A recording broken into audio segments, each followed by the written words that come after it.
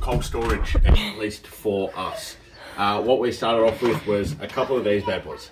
Don't get me wrong, they're great if you're doing an overnighter, you pick up your ice close to camp.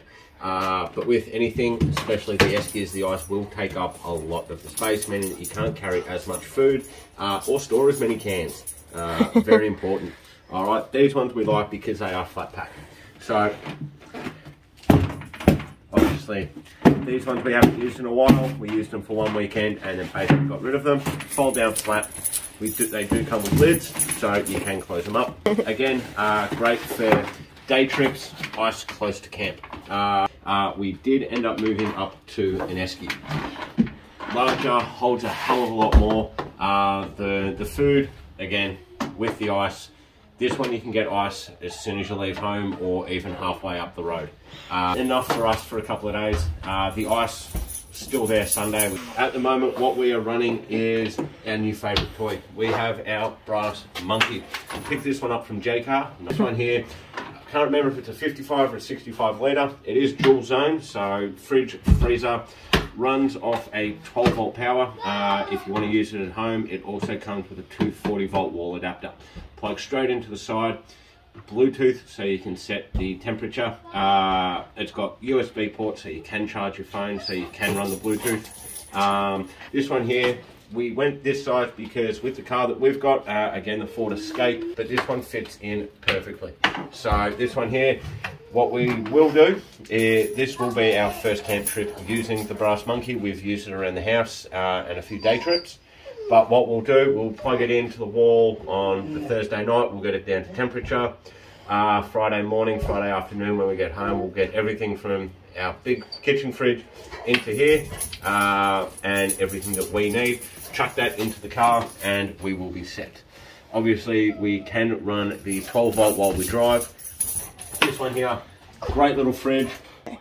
And here we have our toys. These are the essentials that we take.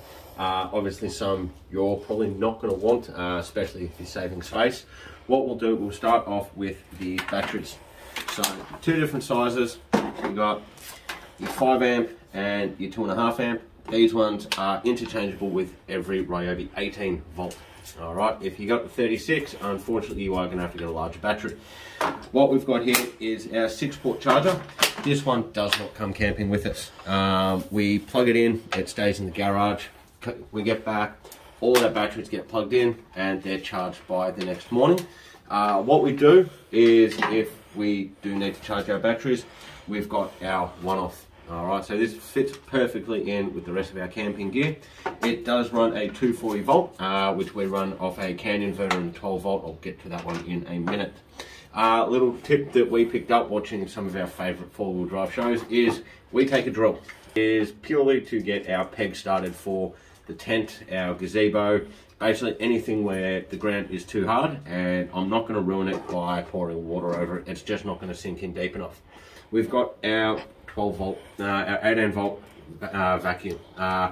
Nice and snug, fits perfectly in with everything else, and we use this to get all the twigs, sticks and dust out of our tent and off anything that we may need to before we roll it up and chuck it back in the car. This way we can keep the car as clean as possible. What we've got here, these are our absolute essentials. We've got our light. Again, all run off single battery. Best part is 3 settings and they come with a USB charge. So plug it in, plug your phone in. Apparently we've got more USB ports than we know what to do with. And this one here is the radio. Bluetooth, so we can play whatever music we like. USB, but great reception. Don't turn that up too loud. The speakers do sort of become distorted. Ryobi have brought out a larger radio that runs off the batteries. May need to look at getting that in the near future. Now, my favourite toy. We have the 18 volt brushless Ryobi chainsaw. This one, we went battery operated. I've used the petrol in the past, and with transporting kids and dogs, I really don't want to have the smell of petrol in the car. These ones here, all I need is a little bit of bar oil in the front. Make sure these batteries are charged. We can clear any trees out of the way that may have fallen across the path, or it's great to just chop up the firewood. As I mentioned earlier, with our single battery charger, we use a CAN inverter. This one comes with us on every trip. As I mentioned earlier, we both have bad knees, so we also do use an air mattress with a built-in inflator.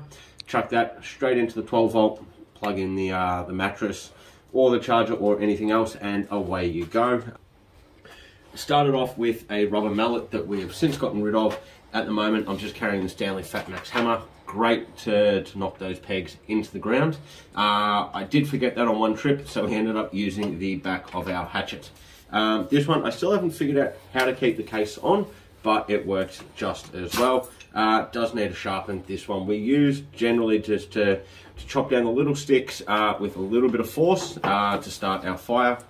And of course, we've got our fan. This one probably won't come with us for the next couple of months. We use this one over our camp cook that we set up in our gazebo. That's basically what we do. Still trying to figure out exactly how we're going to Tetris all this in with everything else we take. We love Ryobi. One, the colour. The green goes really well with the red hair. But they're cheap, they're everyday use, and they're exactly what we need to get the job done while we're out and about. The next thing that you should really invest in, this one's a GoPro one that we were given from our family, but is a wet bag. Now, all of these tools do add up in price, and you don't want them to be ruined by the weather, and especially when you're going camping in winter. We've had campsites in the middle of summer, to be fair, and it's rained all night and the campsite has flooded, so the last thing you want is for these to be on the floor. So we got this wet bag, we pop all of our batteries in it, all of our electronics into this bag and close it up, and at night time we know that everything is going to be dry in the morning in case it does rain. Yes, you can pop things in your tent, but tents are already crowded as it is, so get yourself a wet bag. These are fantastic, whatever brand it is. It's also a backpack, so we can carry that quite easily if you can't park near your campsite. And there we have it. So in here we've got all our Ryobi batteries, our drill, our speaker, our light, the CAN inverter. We didn't pack the large charger as we mentioned, but everything but our brushless chainsaw fit into the GoPro, chucked to the back of the car, and away we go. So these are some of our favourite cooking items that we bring with us. We don't always bring this one. Depending on which campsite we're going to, some already have these inbuilt. Generally they don't, but this is just sort of a mixed bag as to whether or not we bring this. It does come in really handy though. Chuck it over the fire, obviously. Dylan will show you. It opens up and then you can sit it quite nicely onto the fire. The kids like this one because then they can cook their sausages over the fire and they think it's awesome. Is a bit of a pain in the ass to clean. Too big to fit on our table at the moment, but it is a bit of a pain in the ass to clean, and this one generally ends up getting cleaned when we get home, but it does come with a really cool bag which keeps it nice and clean and away from the elements if we don't happen to use it that particular trip. Don't think we'll bring this trip because the food that we've got planned to cook doesn't really require it. These we didn't buy the big water containers from the camping stores. We like to buy these ones. I think they're about $3 or $4 from Woolies, and because of their height they sit really well nice to our silver tubs. They sit really well in the car. For 2 of us or for the 4 of us when we have the kids with us, we'll just bring 2 for a weekend trip of those. I think they're 10 litres, and they generally will do all of our cooking, our coffees, our cleaning, drinking water for hikes and things like that. So 20 litres for 2 days or 2 nights are pretty handy. These, we always have a heap of these in our garage. We generally bring 2 or 3 with us depending on what meals we're cooking, especially if we've got the kids, because we can just cook a bunch of things, chuck it in there and it's a free-for-all. So these you can get pretty much from anywhere, Bunnings, Woolies, sort of really anywhere, but they're great to have in your tub. This one, this needs a bit of a season today. Need to get to that this afternoon. I haven't cleaned that from our last trip, so I'll get onto that today. But this is awesome. We have yet to use this particular one in the fire. We've only used this particular one on the gas stove, just because the last few camping trips we've had has been in the middle of summer. We haven't actually started a fire, but this will get a good workout this particular weekend, which is great. I like these because you can use both ends, so if it's just the two of us, we're not cooking that much food, I use the lid to cook rather than the big pot, which comes in really handy. This one is our kids' favourite. It doesn't usually come with us when it's just the two of us going camping, but the kids definitely think this is fun. Did take us a couple goes to figure out how the hell to use this and get the sandwich to come out cleanly. Lots of butter. Lots of butter and lots of canola spray, because I tell you what, just a bit of margarine did not work the first time. It was a mess.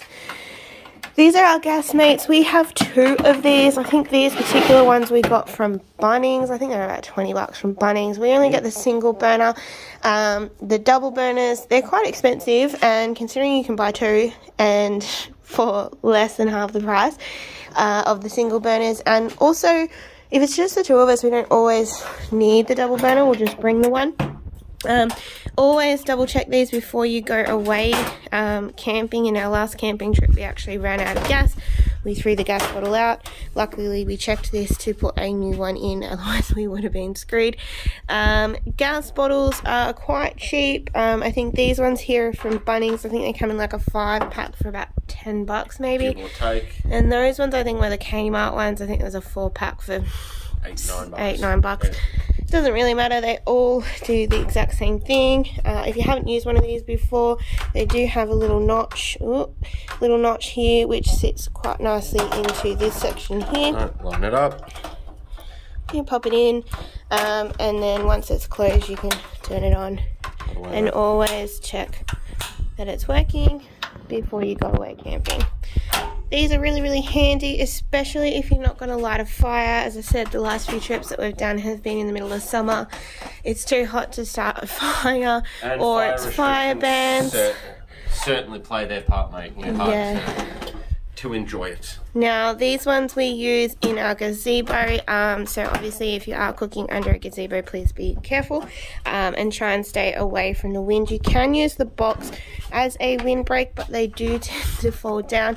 You can buy windbreaks from camping stores. We haven't bothered with those because they are quite expensive. We just put it up on its side. Yeah, you can do that, but if it is quite windy, they do fall down. So we just find cooking in our marquee is a lot easier away from the wind, but obviously just be careful of burning the place down. The other things that we have is our camp showers. Now, we don't always bring these with us, especially if we're just going on a weekend trip, but if you are going longer, you can bring these. These ones are just like the basic of all basic camp showers. These ones I think were from Kmart, and these ones are 20 litres. You just fill them up, pop them in the sun, and the direct sunlight will warm that up. You can also just boil some of the water and pour it back in there for a warm shower, and it comes with the little nozzle that you connect down here. Just do be careful, these do come loose and you can end up with water all over your stuff in the car if you're not careful. The other things we do tend to keep in our grey box that we showed you earlier are these inflatable pillows, because the amount of times that Dylan and I leave on a trip and we completely forget our pillows and get to camp and realise they're crap. So this is the next best option. They're really not comfortable, but it's better than sleeping on a jacket or something like that. So also in our grey box, we keep this little bike pump that helps us blow them up, or sometimes we bring the foot pump, or these are small so you can just blow them up using your mouth. So really just depends. Dylan did mention earlier we used to bring this mallet. Look, this might be really good if you're camping somewhere where it's sandy, but as you can see, we've dug holes in it. It just does not work in places that are hard ground. Then we have our toilet. As Dylan alluded to earlier, we both do have really bad knees now, and we're getting older, and sometimes you just want those creature comforts. Most of the campsites we go to do not have drop toilets or those types of facilities, so we bring this along. And even if we do end up going to a campsite that does have drop toilets when we take the kids camping, we still pack this because it don't smell as bad. And thank you to the chemicals for that. You fill this part here with water, that's what flushes it, and you pour the blue chemical down into this bottom section, which breaks down obviously everything that you put into there, and then you pop the pink into the water tank here, which then gives it a nice smelly aroma when you flush the toilet. These work really well. These last the 2 of us or the 4 of us with the kids for a weekend. We're quite lucky that we have a sewage hole in our backyard, so we tend to just bring this home and empty it into the sewage hole, although we have been known to empty it into a drop toilet if there is one. Just saves us digging a hole whilst we are out at camp. But the beauty of the blue chemical is it does break down all the toilet paper and everything, so it is safe to bury, hence why we do have the shovel just in case we need to do that. And here we have our fun electronics. We do have our battery box, put it away in the car, and be able to power our fridge and our camp lights. These are, again, all from Kings. 4-wheel drive super center, absolutely incredible deals, incredible products. These here, we plan to use in our gazebo. They all join together. Thankfully, it's not just one. There are, I think it was 4 in there. They run off 12 volt, a jumper cable attachment, which we can run off the external port for our battery. How we plan to charge our battery once we get it, we set it up, because the last thing I want to do is run out of juice while we're away, is we've got a 200 watt solar blanket plugged straight in, charges the battery. We can also use it to charge, to jump start the car, thankfully due to the attachments here. Again from Kings, also came with a solar charge controller. Nice 6 solar panels on here, and folds up to almost nothing, meaning that when you want to get away, it's as simple as folding up and putting everything back in its pocket. Our battery box is exactly what we need. So we've got 2 Anderson plugs. I'm going to say one of them is input to charge the battery, and on the back here we have 2 USBs and a 12 volt outlet, so we can plug the fridge in from the fridge, meaning that I can use the 12 volt for our lights, the Anderson plug for our fridge, and still have an Anderson input for our solar blanket, meaning that we're never going to run out of charge. And I'm hoping once that's plugged in, it will also tell me the level on our battery, but fingers crossed for that. And there you have it. These are our selections of Ryobis and a few odds and ends in between. So this is what we will take on every trip. The drill, as we've mentioned, to help with pegs. The radio, so I don't get annoyed or start annoying the wife. And a few others. So stay tuned for our trip to Milawa. Beautiful 2 nights, couple of days out by the Ovens River. It was bloody cold. There's a few clips of us jumping in the water just to prove that. Enjoy.